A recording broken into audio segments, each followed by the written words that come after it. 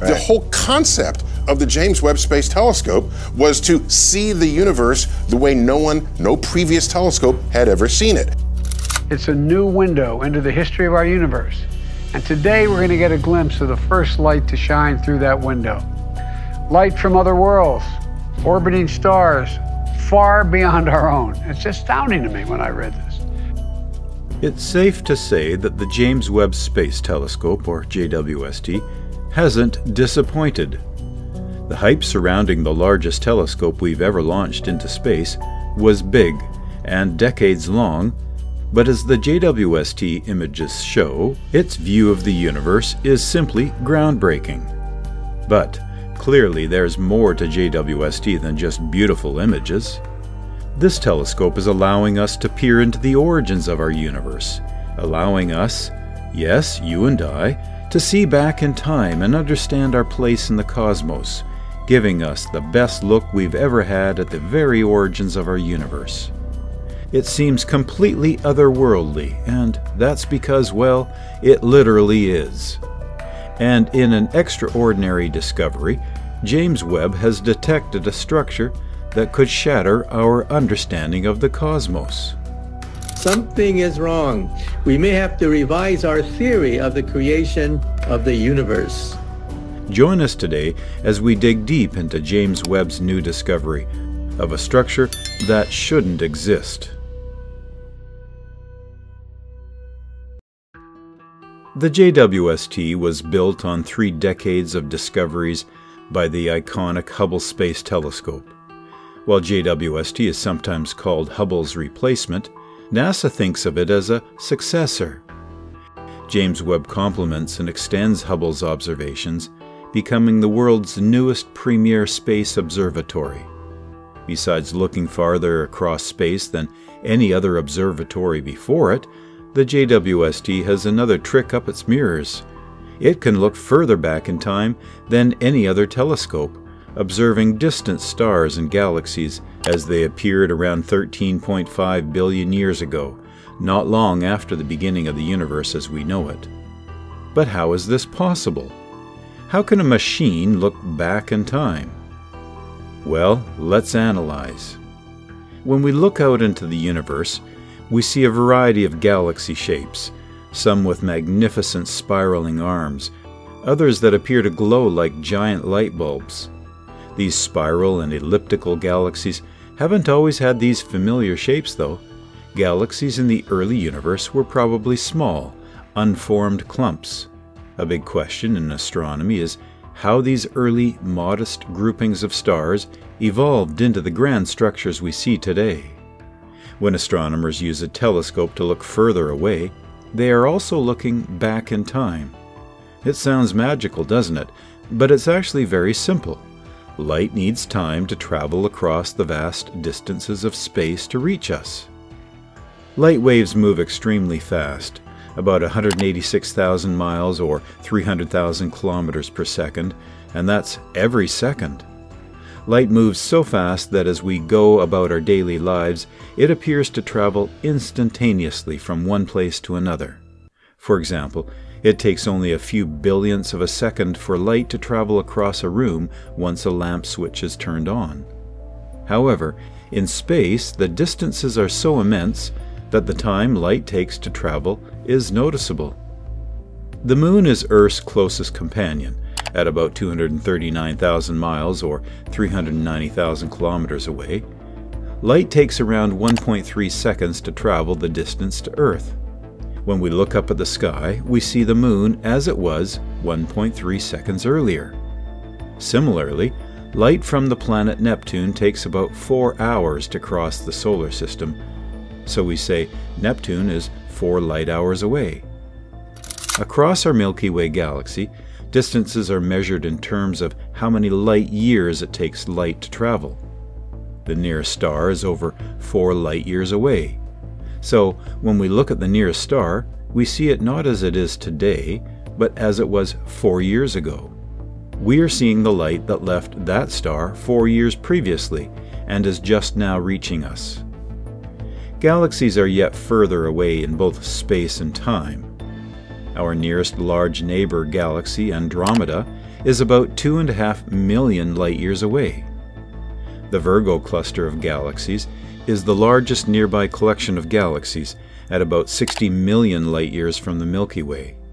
The light we see today from galaxies in the Virgo cluster started on its path towards us at the same time as the age of the dinosaurs was ending on Earth. If you were in a Virgo cluster galaxy today, and you had a telescope powerful enough to study the Earth, you would be able to see the prehistoric reptiles. The most distant galaxies the Hubble Space Telescope has viewed are more than 13 billion light-years away. That means the light Hubble captured left the galaxies over 13 billion years ago. But there's another complication. As the universe expands, light gets stretched into longer and longer wavelengths, beyond the visible portion of the spectrum, into the infrared. By the time visible light from extremely distant galaxies reaches us, it appears as infrared light. Hubble can detect some infrared light, the wavelengths closest to the red end of the visible spectrum. The James Webb Space Telescope observes infrared wavelengths exclusively, seeing deeper into that portion of the spectrum than Hubble. Where Hubble sees young galaxies, Webb can show us newborns. Webb is engineered to observe the earliest stages of galaxy formation, and astronomers are hopeful it will allow them to study the formation of the very first galaxies. Webb could show us how small galaxies in the early universe merged to form larger galaxies. Finally, where Hubble only sees the brightest outliers from this ancient epoch, Webb is capable of revealing much more of the general population of stars and galaxies during that period. This expanded sample of early galaxies will give astronomers a better idea of how galaxies looked as they first came into being and help them map the universe's overall structure. After more than 2 decades of labor at a cost of some $10 billion US, JWST finally launched on Christmas Day of 2021. The telescope reached its deep space destination just a month later, where it would endure exhaustive testing to ensure its optimal performance. By July of 2022, it was ready to begin its long-awaited first year of science observations, known as Cycle 1. Part of the telescope's early time was devoted to high-impact programs across a range of disciplines, from which data would immediately be made public.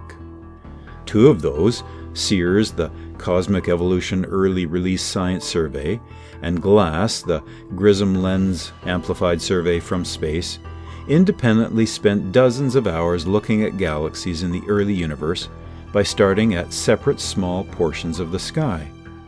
Not much was expected, perhaps a slightly more ornate version of the Hubble Deep Field, but nothing more. Steve Frankelstein of the University of Texas at Austin, and lead on the SEERS program, says extremely distant galaxies were predicted to pop up only after a few cycles of data from multiple programs. Instead, much to the surprise of astronomers, extremely distant galaxies came into view immediately. Hubble's record for the most distant known galaxy had been GN-Z11, spotted in 2015 at a redshift of 11 thanks to a 2009 upgrade that enhanced the telescope's modest infrared capabilities. A redshift of 11 corresponds to a cosmic age of about 400 million years, at a point at the brink of when galaxy formation was thought to have begun. But from the very first GLASS data, 2 teams, one led by Rohan Naidu in that breathless late-night discovery, independently found GLASS Z13 at a redshift of 13, some 70 million years farther back in time. In their quest for quick results, the researchers relied on redshift estimates derived from simple brightness-based measurements. These are easier to obtain, but less precise than direct measurements at redshift, which require more direct observation time. Nevertheless, the simplified technique can be accurate, and here it suggested a galaxy that was unexpectedly bright and big, already bearing a mass of stars equivalent to 1 billion suns, just a few hundred times less than that of the Milky Way's stellar population, despite our own galaxy being billions of years more mature. This was beyond our most optimistic expectations, says Tommaso Treu, an astronomer at the University of California, Los Angeles, and the lead on GLASS. However, the record didn't last long. In the following days, dozens of galaxy candidates from SEERS and GLASS sprang into view with estimated redshifts as high as 20, just 180 million years after the Big Bang, some with disk-like structures that were not expected to manifest so early in the cosmic history. Another team, meanwhile, found evidence for galaxies the size of our Milky Way at a redshift of 10, less than 500 million years after the Big Bang. Such behemoths emerging so rapidly defies expectations set by cosmologists' standard model of the universe's evolution. Called Lambda CDM or LCDM, this model incorporates scientists' best estimates for the properties of dark energy and dark matter, which collectively act to dominate the emergence of large-scale cosmic structures. Lambda refers to dark energy, and CDM refers to dark matter that is relatively sluggish or cold. According to the model, giant galaxies are formed from small, faint clouds that gradually coalesce through cosmic mergers. This process takes billions of years. But the galaxies captured by James Webb are so massive that they conflict with 99% of models that represent early galaxies. They appear, for example, to be very massive, very bright, very rich in heavy elements, very active forming new stars, and very rich in gas. The fact that we see so many galaxies with these properties so early on is simply puzzling because we believe we understand how gas, i.e., atom-based matter, infalls onto these early galaxies, and how star formation feeds back and prevents future gas from falling in. There's a limit for how fast material can accrete onto these objects, and although certain physical conditions can lead to an object temporarily overcoming that limit, it shouldn't be sustainable over such long timescales. Therefore, when we look at these very early galaxies, we do get the impression that something is amiss. How could bright, fully formed galaxies exist at what in cosmological terms would be regarded as a mere moment after the universe came into being? It is like watching an adult emerge fully formed from childbirth. As Michael Boylan-Kolchin, a cosmologist at the University of Texas at Austin, said, "Even if you took everything that was available to form stars and snapped your fingers instantaneously, you still wouldn't be able to get that big that early. It would be a real revolution," he said. In other words, despite all the breathless excitement it evokes, JWST has presented astronomers with an unsettling problem. If the masses and time since the Big Bang are confirmed for these galaxies, fundamental changes to the reigning model of cosmology, what's called the dark energy plus cold dark matter paradigm, could be needed. If there are other faster ways to form galaxies than the current model allows, or if more matter actually was available for forming stars and galaxies in the early universe than was previously understood, astronomers would need to shift their prevailing thinking. Regardless of the unimagined discoveries from GLASS and SEERS, one of the most interesting regions of space of all comes courtesy of the survey that gave us the current cosmic record holder for distance, a record that surely will be broken by the end of 2023, JADES. Standing for the JWST Advanced Deep Extragalactic Survey, JADES, it combines a total of 770 hours of NIRCam, MIRI, and NIRSPEC imaging across a total area of 125 square arc minutes, just under 1/1,000,000th or 0.0001% of the total night sky. But that region of sky included two of the most importantly imagined regions in all of history: the original Hubble Deep Field and the Hubble Ultra and Extreme Deep Fields. Within these regions of space, there had previously been a few ultra-distant galaxy candidates identified by Hubble, about 40 candidates arising from the first 650 million years of cosmic history, including about 4 from the first 500 million years. The problem is that these are only galaxy candidates. We identify galaxy candidates by looking at their light, but the only way to be certain that these galaxy candidates really are galaxies, or at the actual distances we think they're at, is to perform spectroscopy, to break their light up into all the different wavelengths that make it up, and to identify where certain specific features appear. It's only through spectroscopy that we can promote a galaxy candidate to the status of confirmed galaxy. The underlying science is as follows. When you imagine a galaxy using photometry, the standard way of gathering light over a set of wavelength ranges, you know how that light will be distributed depending on whether that galaxy is primarily composed of young stars, a mix of young and old stars, or primarily older stars. In the late-time universe, all types of galaxies exist, but early on, we primarily expect galaxies to be made of young stars. Below a certain wavelength, the ultraviolet limit where electrons transition down to an atom's ground state, you know that no light will arrive, whereas at longer wavelengths, you should see plenty of light.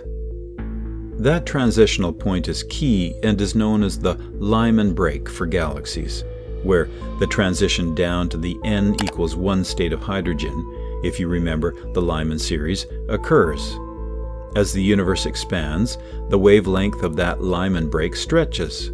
Therefore, for JWST, if you see no light from the short wavelengths, but plenty of light from longer wavelengths, you have an excellent ultra-distant galaxy candidate.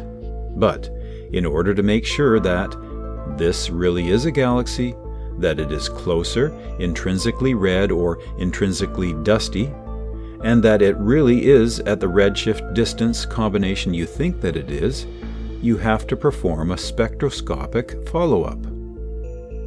Photometry is relatively easy to perform. You can perform it for thousands of objects all at once with the same set of observations. Spectroscopy, on the other hand, is expensive. You have to observe for much longer amounts of time per object to get the necessary amount of light to determine how much light at each different wavelength there is. The payoff, though, is tremendous, however. Instead of estimating key properties of your galaxy like how far away it is, how much light it's stretched, and how strong its hydrogen, oxygen, and other elemental signatures are, you can measure them directly. That's what's so remarkable and powerful about JADES and other surveys like it performed with JWST. You can view a large area of the sky with an instrument such as NIRCam, obtaining photometric estimates for a galaxy's properties relatively easy. You can then pick out the most interesting objects that you've identified through photometry to perform spectroscopic follow-up observations on, using the NIRSpec instrument, for example. We generally know how our universe, presently 13.8 billion years old, looks today. But those first few 100 million years, that first 5% or so of our cosmic history, remains the big question mark that we hope JWST can provide us with answers to. Well, JADES just announced at the 242nd Annual American Astronomical Society meeting some of the most remarkable science we could have hoped for. First off, across their 125 square arc minutes of observing area, they identified a whopping 717 galaxy candidates from the first 5% of our cosmic history, an incredible improvement over the about 40 that Hubble had previously seen. In fact, of these 717 candidates that were photometrically identified, a whopping 93% of them had never been seen before, not by Hubble and not by any observatory, indicating to us that they've only been revealed because of the unprecedented capabilities of the JWST Observatory. But the story gets even better. Of these 717 galaxy candidates, spectroscopic follow-up was performed on 42 of them.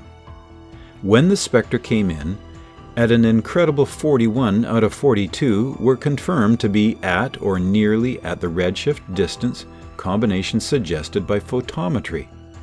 Even more remarkable was this: the one that wasn't confirmed turned out to actually be two objects right on top of one another, one close by and one much further away. When the light from the close by object, only about 11 billion light-years away, was subtracted out, the 42nd object, the farther one, was right in line with the photometric data too. 42 spectra collected, 42 confirmed ultra-distant galaxies. It's hard to do better than that. And that's only getting started. The most distant galaxy confirmed spectroscopically is known as JADE's GS Z13-0, and its light comes to us from just 320 million light-years after the start of the hot Big Bang. Within just the JADE's field of view, there are 17 additional galaxy candidates, all of which don't have spectra just yet, that have greater photometrically inferred distances than the current cosmic record holder. Not only that, but Cosmos Webb, whose data is all still unreleased, and about 50% of which remains to be taken as of June 2023, will be surveying a much larger area of the sky than JADE's ever will. But because of the combination effects of the unprecedented size and resolving power of JWST, we can learn a tremendous amount about the universe by looking at these galaxies. They're not simply points or smudges to JWST like they were to an observatory like Hubble. These massive galaxies reveal major bursts of star formation within them. The hot, massive stars that occur during these bursts are enormous contributors to the process of cosmic reionization, where the neutral atoms in the intergalactic medium become reionized thanks to ultraviolet photons. The emission lines within these galaxies are extremely strong. And finally, these galaxies come in an enormous variety of sizes, from only a few hundred of light-years wide to tens of thousands of light-years wide, demonstrating that many of the objects in our universe grew up quickly, perhaps more quickly than many astronomers expected. We've come far enough to put together the broad strokes of how our universe grew up, and it's looking like a story that will lead to decades of additional research to robustly put all the pieces together. The very first stars must have formed long before JWST is observing, likely within a time period of just 100 to 200 million years after the Big Bang. The earliest galaxies that we see are likely the brightest and most massive ones from their time, and they exist in great numbers too, up to 500 million years after the Big Bang, and quite abundantly even 300 to 400 million years after the Big Bang. Many galaxy candidates exist from when the universe was only 250 to 300 million years old, and there's every reason to hope that many of them will truly turn out to be confirmed galaxies once all is said and done. And that the technique of photometric redshifts is remarkably successful for the galaxies it's been applied to so far. Whether it still works for the most distant galaxy candidates of all still remains to be tested, however. All of this JWST science that we're incorporating into our set of knowledge is, for all of it, less than a full calendar year old. As more data continues to pour in from the telescope, and as different teams using different observational schemes publish their results, we'll learn how to use JWST even more efficiently and effectively. It's that glorious case where, whenever we learn something new, the whole community benefits. With an expected time life that will take it well into the 2040s, we have decades of new science, new discoveries, and a new understanding of how the universe grew up to look forward to with great optimism. That's all the information we have for you today. Don't forget to give us a thumbs up if you enjoyed today's episode, subscribe if you haven't already, and hit that bell so you never miss out on future episodes. And be sure to tell us just what you think about today's content. Everyone's support motivates us to continue delivering quality content like this and to always improve. And as always, thanks for watching, and we'll see you next time.